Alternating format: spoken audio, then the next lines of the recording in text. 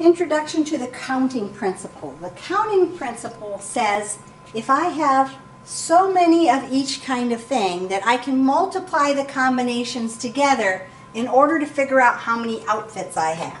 If I think about it this way, I have 2 shirts. Maybe one's red and one's blue. And I have 3 pairs of pants. I've got my jeans, I've got my khaki pants, and heck, maybe I have a pair of leggings. So, I can either wear my red shirt with my jeans, my red shirt with my khaki pants, or my red shirt with my leggings. I could wear my blue shirt with my jeans, my blue shirt with my khaki pants, or my blue shirt with my leggings. I've got 6 possible ways of doing that, because I had 2 ways to do my shirt, 3 ways to do my pants. 2 times 3 gives me 6 different outfits that I can make.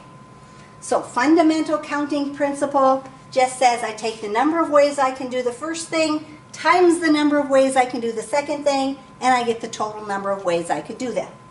Same thing if I have a longer list.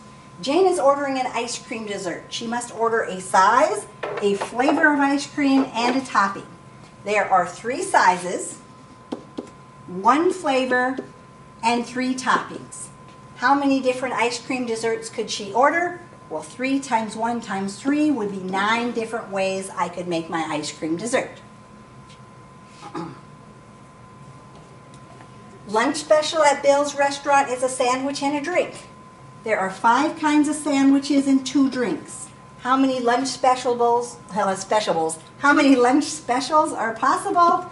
There would be 10 different ways I could do that if I have 5 sandwiches and 2 drinks. So, counting principle, I take the number of ways from each choice, I multiply it together, that tells me the total number of ways I could do it.